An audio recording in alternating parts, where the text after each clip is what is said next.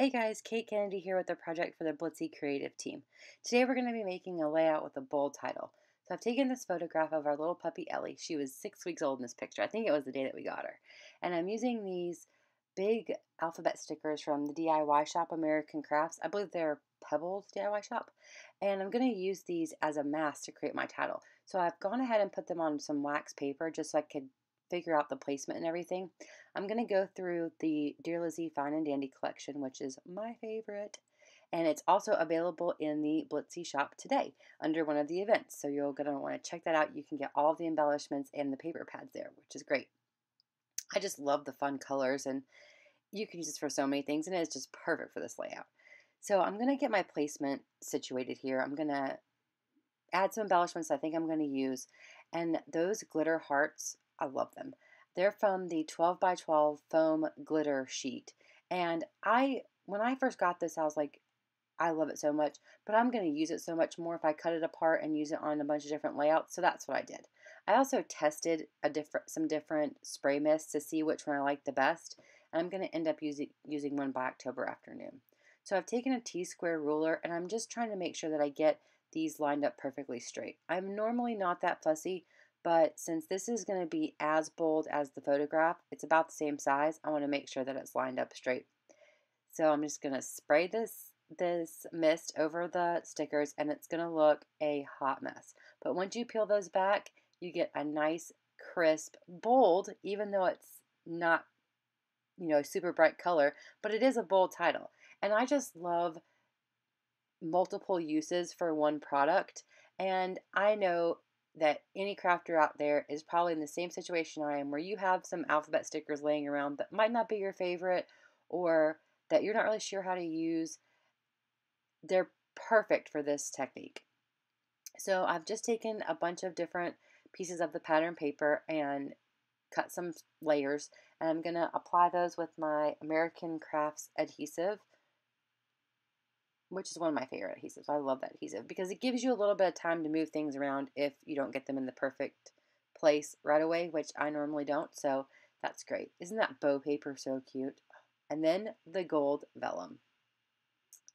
It's little squares, like confetti squares. It's so cute.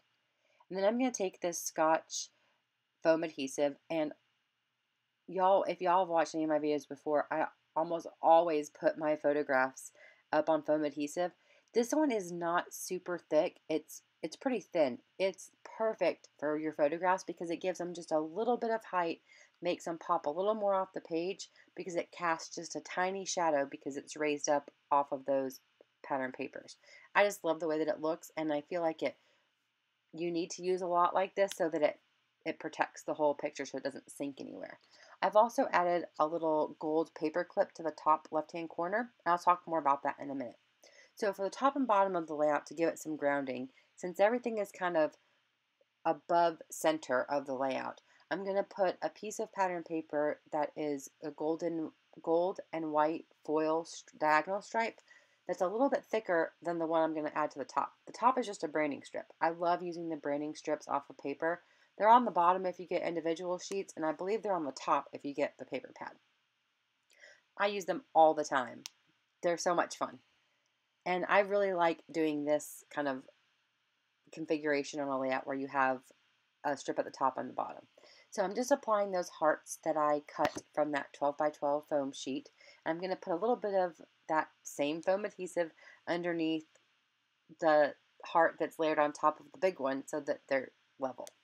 And then I cut just a piece of one to have poking up from behind the picture. So I'm also going to do this technique where I really shouldn't call it a technique, this thing where I just kind of fold up the edges of the paper just so that it's not so flat. It gives it just a little more life, I feel. And I really like the way that it looks. And I've taken some embellishments from the collection, and these they're not gold, these glittery bows are so cute. If you're a child of the 90s, then you know what the jelly shoes looked like and how much fun they were and how hot they made your feet. These bows feel like they're made from the same thing as those jelly shoes.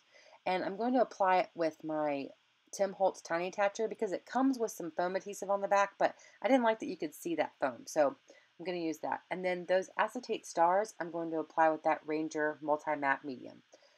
The acetate stars might be my favorite embellishment from the line because it comes with stars, hearts, and banners, and they're so much fun. You could also attach them with your tiny texture if you wanted to.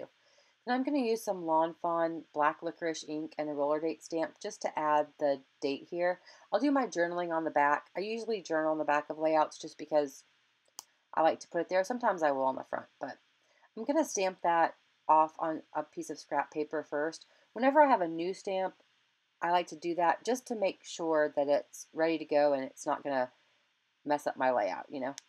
And the last thing I'm going to add are some of these Teresa Collins gold tile stickers because I want people to know that that 6 paper clip is there because she's 6 weeks old.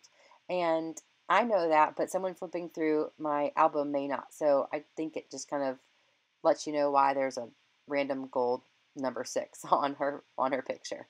And I believe that those paper clips come 0 through 9. And they're really, really cute. So you should definitely check them out. And I think that's pretty much going to finish this layout. I really hope that you take away from this the technique of using some of your alphabet stickers as a mask for some mist, or you could watercolor around them. There's so many different things that you can do. I hope you guys have enjoyed this video. Please check out the Blitsy store, and I'll see you guys real soon. Thank you so much for watching. Have a great day. Bye.